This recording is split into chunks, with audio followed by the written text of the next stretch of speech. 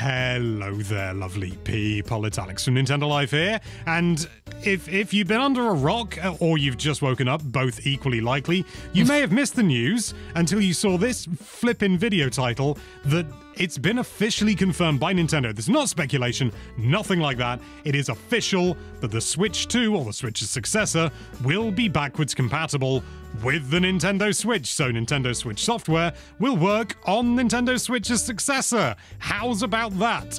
And not only that, but Felix is compatible with this chat. Whoa, yeah, it's lovely. It wouldn't be very nice if you had to buy a new Felix just to do this chat, would it? Oh, no, we'd run out of budget immediately. So yeah, I'll take you through exactly what was revealed, and bear in mind this has been translated, but this has been translated officially. This is from Nintendo's official account, and this is from the president, Shuntaro Furukawa, and apologies for that pronunciation.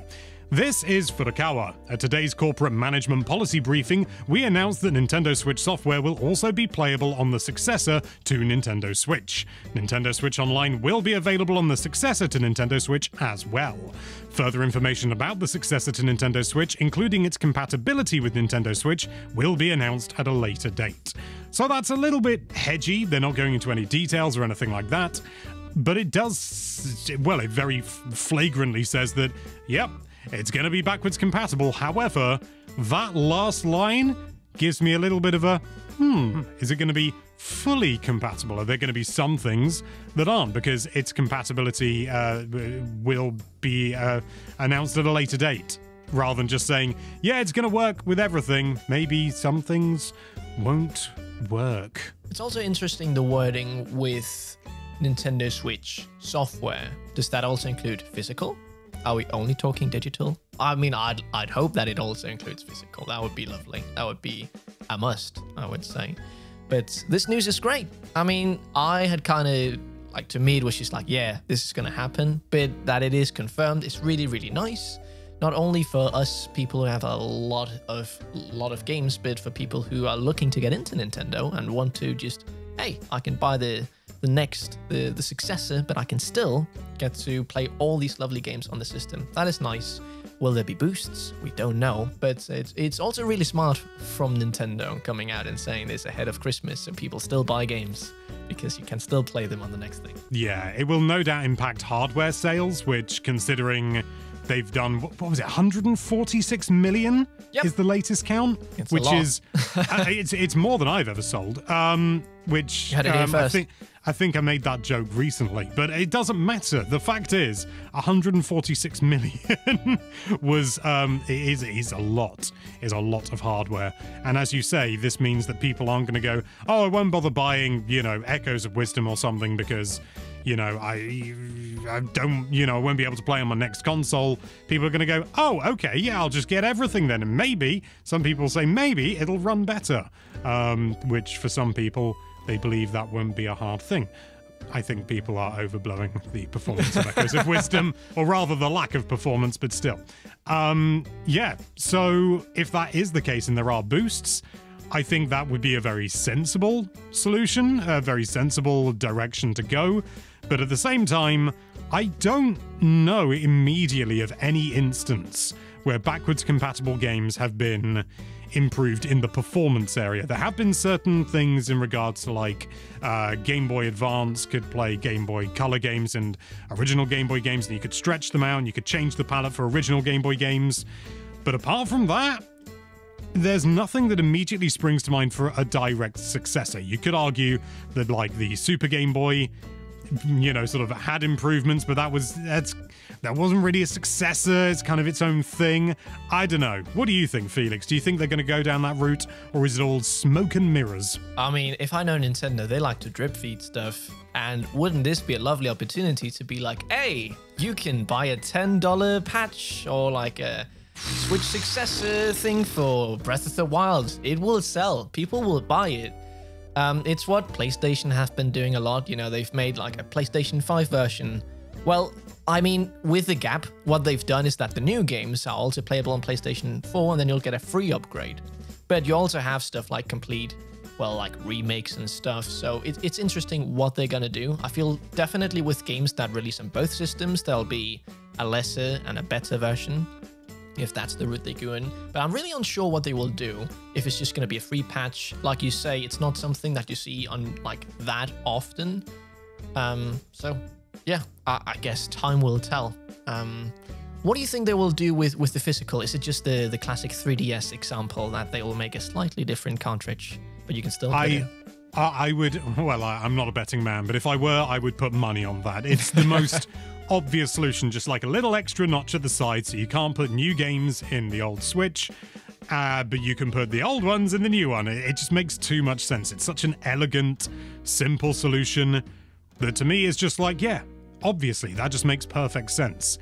But going back to what you were talking about regarding the boosts and everything like that, we have heard, and this is admittedly conjecture, this is rumor, that there was an event where people were shown Breath of the Wild. This is not confirmed or anything like that, but Breath of the Wild running with no loading screens, or essentially zero loading screens, so near instant loading. That would be one area where I think you wouldn't even necessarily need a patch, and I'm not a software developer, so I don't know this for certain, but would you really need a patch for faster loading times? Because there's already variable loading times on the Switch. If you've got a crap SD card, it's going to take a hell of a lot longer to load than the internal memory, for example. And I think there are some situations where an SD card, if it's a good one, it's actually faster than the internal memory. Could be completely wrong about that. Do not take that as read. But that's the sort of world we're living in. Also, wireless communication can be slightly faster than wired, which is ridiculous to my mind, but again, that's the world we're living in at the moment. Yeah. Also, interesting thing to talk about is that they keep talking about Nintendo Switch Online, that it will be compatible on the next system. Are they going to rebrand it, or is it like the next thing is also Switch? Because that would make the most sense. Otherwise, they have to change the whole branding of all that. And yeah, what do you think, Alex? I noticed that as well, and I thought, yeah, that it kind of, in my mind, the fact that it's going to be, Switch stuff is going to be compatible, Nintendo Switch Online is going to be compatible. I mean, this could just be a Nintendo moment and it does get rebranded, but it does kind of suggest that it's going to be called like the Super Switch or the Nintendo Switch Elite or the Nintendo Switch Next or something equally maybe awful. Maybe not as awful as new Nintendo Switch. That would be grotesque if they did that, but they did that with the 3DS, so I don't want to make too many assumptions, shall we say. Let's just say Nintendo, well, they also titled the Wii U, so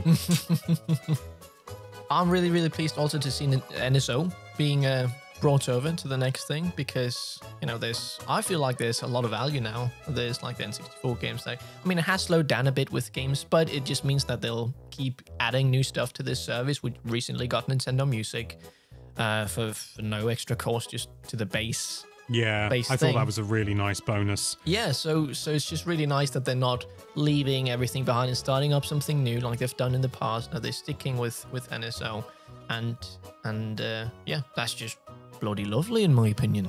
I must admit, and I'm probably going to get certain comments for this, but I was initially against the idea of not owning the games on NSO and just being like, oh, just let us buy things from the Virtual Console. As time has gone on, I am a convert. I'm not sure I need to own a digital copy of Tennis on the NES, and I'm not saying I would have bought that, but there's only so many times. I already bought stuff on the Wii. I already bought stuff on the Wii U. I don't want to have to keep buying it. And at the end of the day, Nintendo's never going to sell their games for 99p or something for like the original Mario Bros. But a little, sort of monthly payment. I mean, I worked this out recently. I have the expansion pack, but I share that with 8 other people using the family system. So I pay the grand total of 2 pence a day for Nintendo Switch Online with the expansion pack. And for that, I can play all the games I want, and if I really want to own one of these games, I can go out and I can buy a secondhand physical copy. It's not ideal, but that's just the situation we're living in, and it means I don't have to make any major decisions.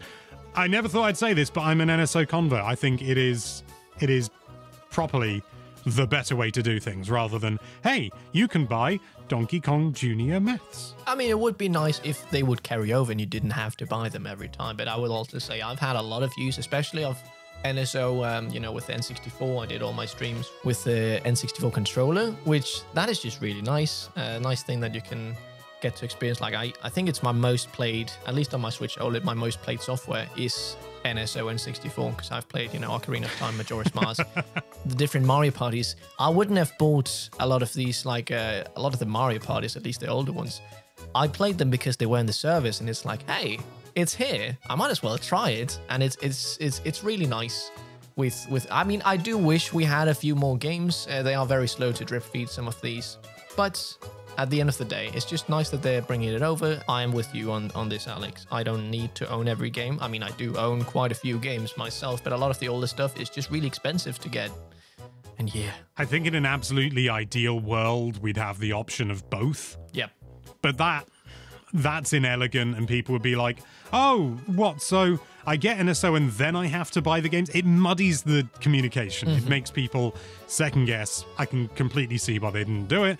And if they're going to go for one or the other, you know, I think overall, in fact, since NSO launched, I probably spent less than 40 or 50 pounds since it launched on, like, and that's years worth. And yes, that is using the family system, which is, you know, not everyone can absolutely do, but, you know, it's not like 8 members of the family. I've just got friends and, well, some family. So, but even so, it's just sort of like, that's so cheap. It's so cheap, it makes it worthwhile. It's kind of like how when Netflix was first launched, and it was sort of like, oh, it's so cheap and so easy that piracy actually went down. And now look where we are. I just read over the Furukawa thing, and when you talked about the Nintendo Switch, including its compatibility with Nintendo Switch, do you think they could be talking about, like, with controllers, old controllers? Are they going to be compatible with the game outside of games? Because will it be so that you can only use the Nintendo Switch Pro controller with Nintendo Switch games and not with the newer ones? Or, yeah, because, you know, my hope is that they will make a very cool controller for the next Switch with lots of cool features and stuff. Yeah, I'd like to hear your thoughts about it, Alex. It's entirely possible. They've kept it so vague it could mean anything, and I think that is very deliberate. It could be that the new controller, or whatever it is, the new Joy-Con equivalent, maybe doesn't have all the features of the Joy-Cons. For example, like the infrared sensor. I would not be surprised in the slightest if that went, because nothing really uses it beyond a few very select examples. And so, you know, things like... Also, I suppose you could make the argument that Labo wouldn't work, because it's too sort of like specific to the architecture and too specific to the size and the feel of the Joy-Con physically. So it may well be that they're just trying to... They can't say all of it, because even some of their own software, even though no one would give a monkeys... it doesn't work, you know? Yeah. No, I think you're totally right. Could also mean that only select titles work. We'll just have to wait and see. I mean, the one thing I do hope gets added to NSO is, like, better, you know, interacting with other people on the Switch. You know, making a live chat, getting to talk there, maybe screen share. That would be, I mean, that is one of the reasons I really like my PlayStation, is that I can talk with people all across the globe. And I can share my screen, and we can it's like we're sitting in the same room and playing the same game, and be like, oh, look at this, look at that, and the other people can interact. I really hope that Nintendo takes some inspiration in that and just improves the online experience, because, you know, you can play together, but it is quite lacking, I feel. So, yeah, please, Nintendo, please and thank you. We've got that to a degree with, like, the NSO, things like the N64 games and the SNES games where you can play. It's essentially screen sharing. It's not.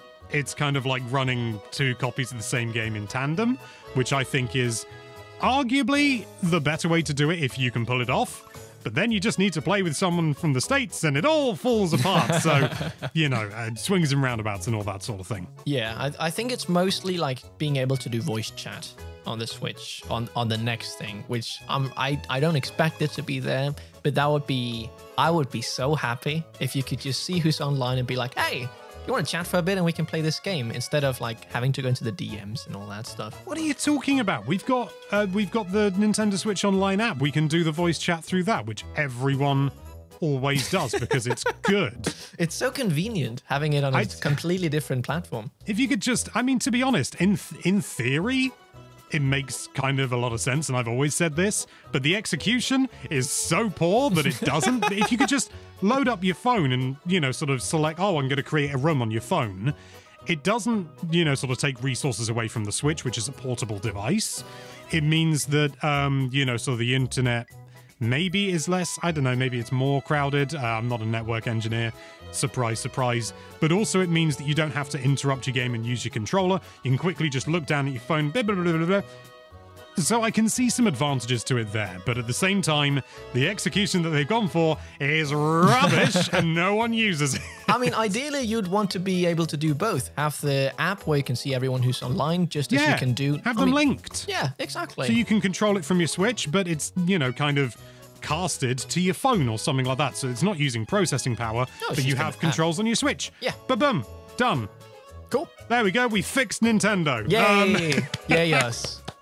There you are. That's the hot tip. That's exactly what's going to happen. We leaked it. Full disclosure, I made all that up, obviously.